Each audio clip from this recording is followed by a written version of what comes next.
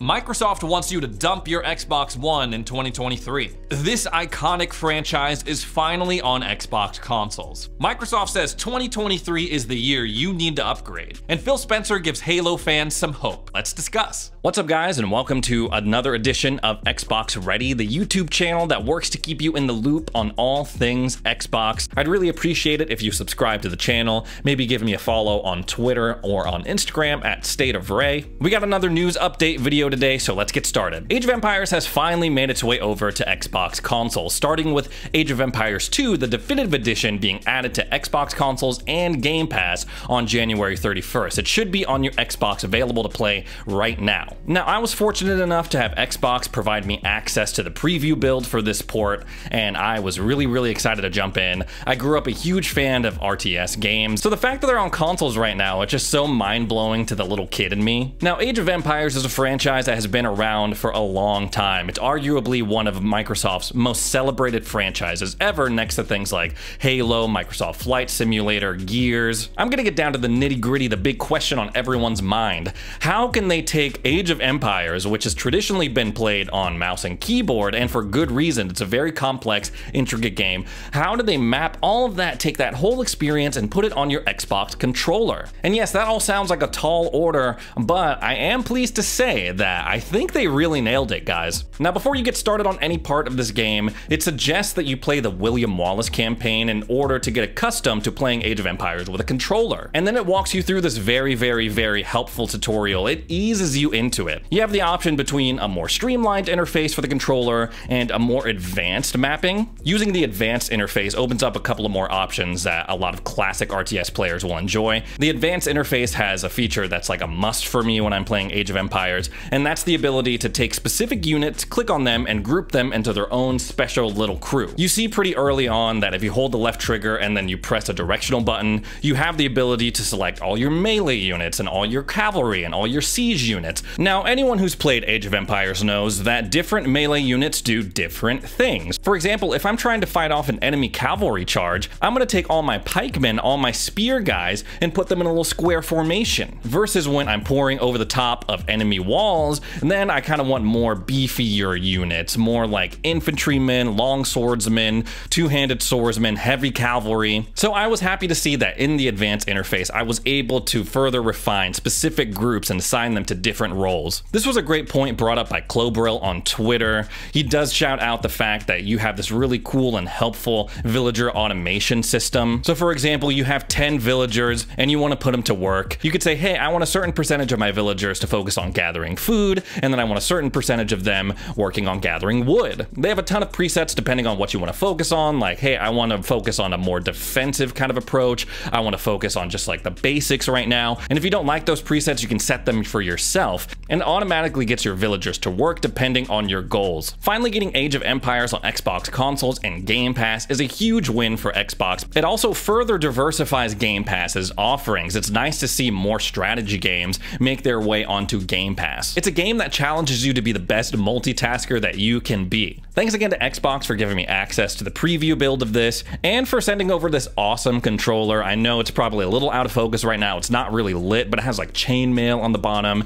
and a special Age of Empires 2 logo on the back to celebrate it finally coming to Xbox consoles. Next up, let's talk about Forza Motorsport. Now, I know a lot of you guys out there were really disappointed when Developer Direct rolled around and you noticed that there was no firm release date for this game. And if you were an owner of a previous gen Xbox, the One X, the One S, the base Xbox One, I may have some more bad news for you. Microsoft released a statement regarding Forza Motorsport's supported platforms, and they have confirmed that you won't be able to natively play this game on past gen Xboxes. You can only play it through cloud streaming. They said while there will not be a native Xbox One version of the game, Xbox One players can stream Forza Motorsport through Xbox Cloud Gaming, included in Game Pass Ultimate. Now, for a lot of you out there, this may not be a surprise, especially if you've been following my channel for a while. You knew that these new crop of games were probably going to be next-gen titles only. And from what we saw about Forza Motorsport at Developer Direct, it looks damn good. And they said specifically that they built this game from the ground up to take advantage of the next-gen hardware of the Series X and the Series S. But that doesn't make it any less of a bummer for all my Xbox One owners out there. I also double-checked Redfall's page on the Microsoft Store,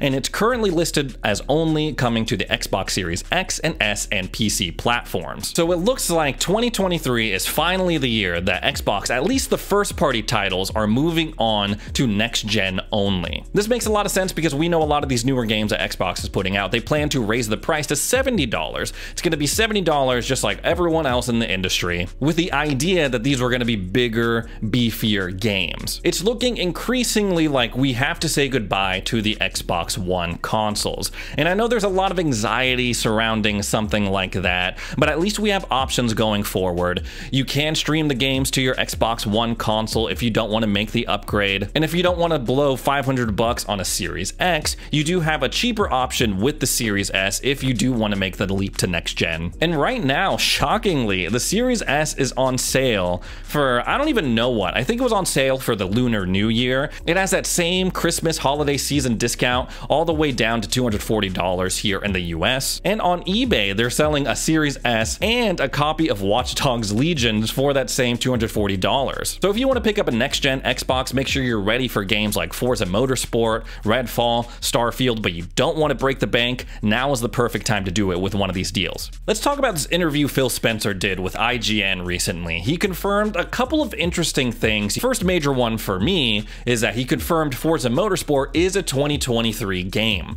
It's going to be coming out this year. He says, I know there were some questions on the date on Forza Motorsport because we just revealed the year. Everybody should know just the quality that Turn 10 puts into motorsport. If you look historically, is going to be in this game. That's the thing that first and foremost is most important, and we will come out with a date, no doubt, when we're a little bit closer. But we just wanted to reaffirm to people that this is a 2023 game. I don't know, my gut's telling me like Q3, Q4 for this game, but then again, that is just a feeling that is not confirmed at all. Phil Spencer speaks a little bit on Halo and 343 Industries as well. For those of you who are not aware, Microsoft has laid off 10,000 employees, and a lot of those positions seem to be affecting the team at 343, specifically the guys who work on the Halo Infinite campaign. So there's been a lot of anxiety around the Halo franchise. What are they gonna do with it? 343 came out and they said, okay, we're gonna keep working on it. Master Chief is gonna stay with us. We remain committed to bringing more Halo games and content. But there's just been a lot of questions flying around and a lot of criticisms, of course. He says Halo will remain critically important to what Xbox is doing,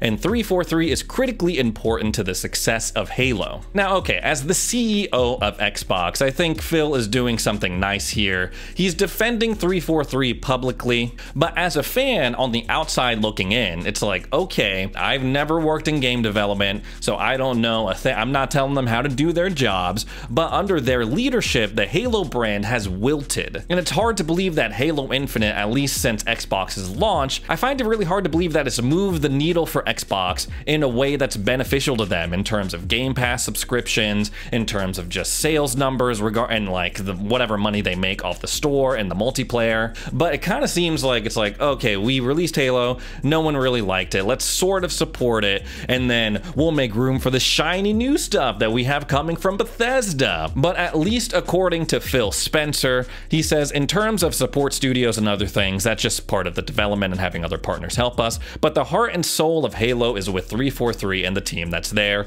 and I have the utmost confidence in the team that's there and leading and the plan that they have going forward. Hopefully we see a little bit of a turnaround when it comes to the narrative of Halo Infinite, because again, I am rooting for it, and I feel like all Xbox fans are. We all have great memories with the Halo franchise, and we want them to continue. He also says in this interview, for I feel like the third time in like 6 or 7 months, that 2022 was light on games, and he apologizes for that. He says as the head of the company, he takes responsibility. Not to say that it was completely barren, because we had some really cool, unique experiences like Pentiment, like As Dusk Falls, both games I really enjoyed, but those weren't meant to be like the marquee first-party additions to Xbox. They were supposed to be supplementary. They were supposed to say like, hey, we know we have these big AAA games, but if you want to try these more intimate, more thoughtful experiences, we have those there too. So at least 2023 is starting off better than 2022, and hopefully Xbox can keep that same energy going forward. The last notable thing about this interview is that Phil Spencer, at least publicly, is very confident that the Activision Blizzard acquisition is going to go through,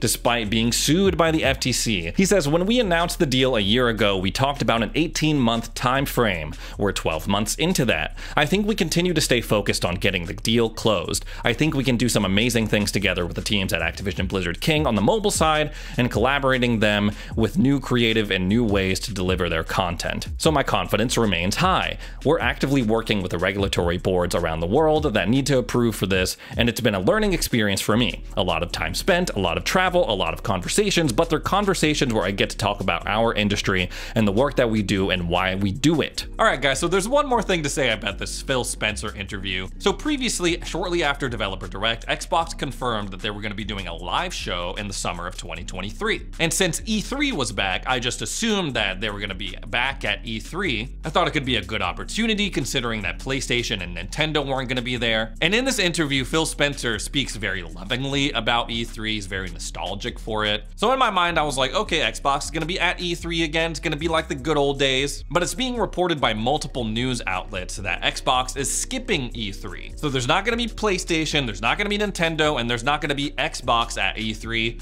Don't know what they're gonna have, but you know, it's good to at least see E3 sort of making a comeback. And then rereading the interview with Phil Spencer, he was saying, hey, I love E3, but we're gonna kind of do our show in a way that doesn't totally disrupt theirs. Obviously, last year in June 2022, we had a standalone Xbox showcase, the Xbox Bethesda showcase, and they combined that with Xbox Fan Fest in downtown LA. So I would assume it's gonna be pretty similar to that, except maybe a little bigger.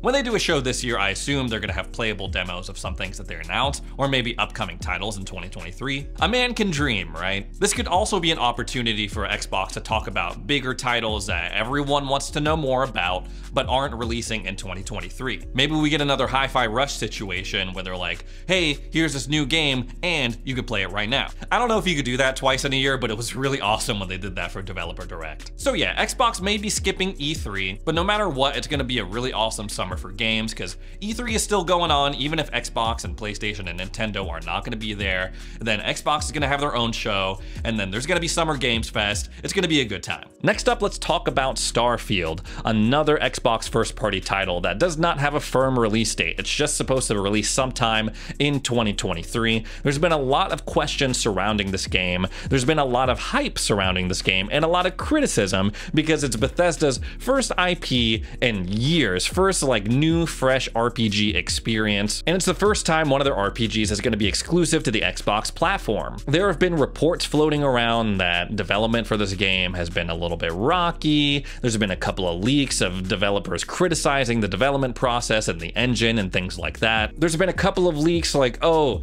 it could release in the spring, but Australia spring, which would be like September, November, but no firm release date so far. According to Jez Corden over at Windows Central, he says he's been getting a lot of DMs because people have been seeing this release date floating around for Starfield, March 23rd, 2023, and he says the reality of the situation is probably that's most likely a placeholder date and not the actual release date. He says, we have it on good authority that Starfield's launch date isn't yet set in stone. Speaking to us on condition of anonymity, trusted sources have told us that Starfield is now playable in full from start to finish. The game is truly vast, spanning multiple star systems. As such, the polishing effort is similarly gargantuan in nature. Bethesda's creation engine games feature spiderwebs of branching narratives, intersecting consequences, and overlapping systems. Now, the second part of that sounds dope, and it's what we've come to expect from Bethesda RPGs, a world where your consequences actively shape the world and your quest lines as you progress through the game. The first part of that, not so exciting. Bethesda is playable from start to finish. Okay, that's not a lot of information to go on.